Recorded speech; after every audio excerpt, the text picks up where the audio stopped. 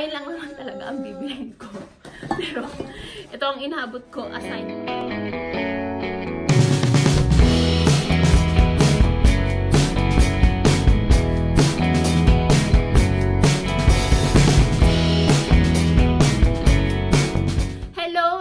Welcome to my channel. This is Mommy Pepot and I'm so happy that you're here to watch my video. If you're new here, I hope that you will subscribe and click the notification bell para lagi kang notified pag mayroon akong new video. And if you're not new here, welcome back, Momshi. I'm so happy na lagi kang nanonood ng video ko. Sobrang na-appreciate ko talaga yung pag-nood mo at pag-like at pag-comment sa mga videos ko. Thank you! So today, what I'm going to show with you is yung aming Landers haul na ano ba to? Wine lang naman talaga ang bibilhin ko. Pero ito ang inabot ko aside from the meat, the cold cuts na nasa freezer. So hindi ko na mapapakita sa inyo yun kasi nasa freezer na. So let's start with this one because I'm so excited with this one. Bumili kasi sila ng iba't ibang cereals and yung lalagyan namin ng cereals nakakaayos ko lang ay kulang na. So I have to buy this. Meron akong ganito dalawang set that I bought sa US pa, and I'm so happy na meron dito kasi you know, I'm a fan of pagkakapare-parehas ng mga bagay-bagay. So, ayan. May konti akong OCD. Gusto ko pare-parehas ng lalagyan ng mga bagay-bagay hanggat maaari.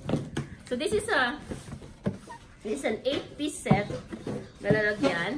8-piece kasi kasama yung takip. If you're not yet familiar with that guide, pag sinabing 8 pieces, kasama yung takip nun. Akala ko dati pag sinabing yung 8 pieces, yung lalagyan lang yung 8 pieces. Nung pala, pati yung takip, kasama sa binibilang. So, nung isa bibilang ko ng kaldero, parang, mantuwa ako kasi 16 pieces. Ay, dami-dami ko naman lulutuan nun. Ending, 8 pieces lang pala siya, kasi nga, binibilang nila yung takip. Ayun. Nakakatawa. Marius, wag masyadong maingay. So, ayan. Isa.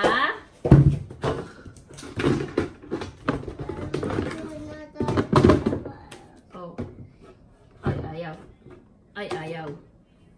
Dalawa. Tatlo. Apat. O, ayan ha.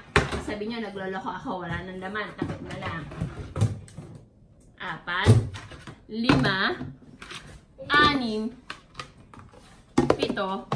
So, I super love this set because ang ganda-ganda niya tingnan kapag magkakasama na silang apat. Mami, kaya ko buhat. Ay, anak, wag yan. Maris, wag yan. Get ready. Wear your shoes. Lalabas na tayo sa labas. Kaya ko buhat eh. Oo, pero anak, pag nasira, hindi na tayo makakabili ulit yan. Please. Wear your shoes, mahal. Ay, ba't ba ayaw masara?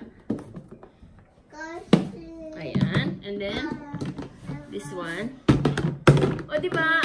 Ang very neat tingnan. Pag magkakasama sila, kaya sobrang love ko to. Kaya natuwa ako na nakita ko siya sa Landers na meron siya. Ang ganda-ganda, diba? So, lagay natin siya dito. And then, I'm going to show you the cereal. So, na-addict sila lately sa Honey Stars. And, asan yung isang cereals na binili nyo?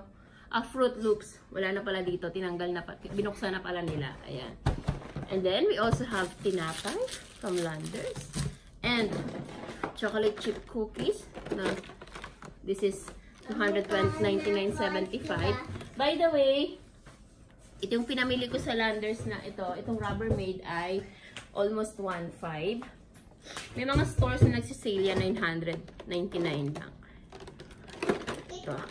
Ito yung chocolate chip cookies. Gusto nung aking second son. And this is one of my favorite. Chocolate chip muffins. Hindi pala, tama. So, 199.75, 4 pieces. So, ang kinakain ko lang dyan, yung ibabaw lang. Sorry naman. Kinakain naman ni nanay yung ilalim eh. So, pwede na rin. There's another one. Ito kasi naka-sale. Nandun sa counter to, 89 pesos lang. And si Chico ay yung third son ko ay nag-crave siya ng parang ala sugar wafer. And medyo pwede na. Excuse me. Oh, eto na. Ating wine. Ay, ito muna. Ayan.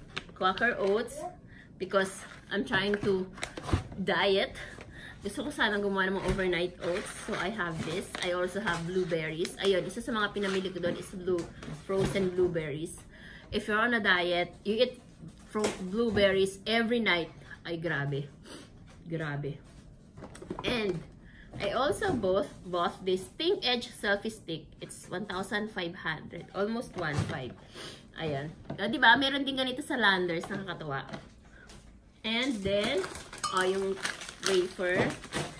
I also have this. This is a pickled mango. This is more or less 350 yata ito. So, and red pepper because they love anything na maanghang. Gustong-gusto nila. Nata de coco, fruit cocktail, and condensed milk kasi gagawa ng salad si third son. Oh, ay! Ayan, tsaka melona din.